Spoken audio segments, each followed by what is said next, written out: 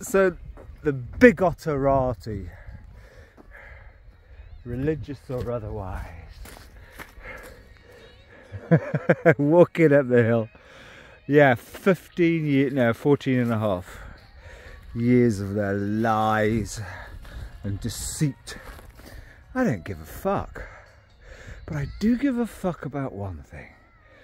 Listening to her. Jesus Christ. The first real mad woman. Let's be crystal clear. Susie and the Banshees. Truly great, progressive, intelligent music. But the mad woman. Total fake.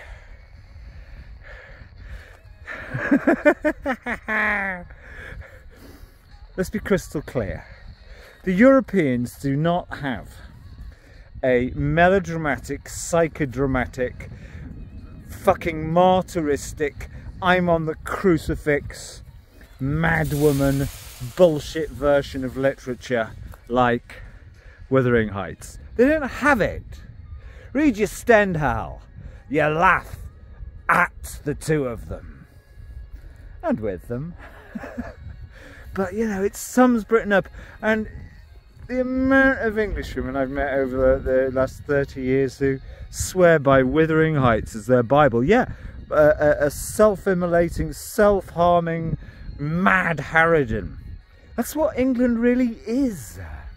Grow up and know who you are. I don't hate you, but I do see through every fucking idiotic PR. A certain person has recently communicated to me. I mean, how adept is this?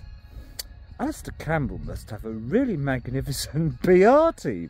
That's what you call a fucking intelligent Englishwoman. The rest of them go and dance to bloody... What's she called? Oh, so forgettable.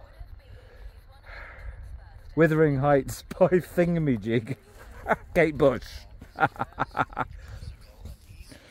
Right, now to business.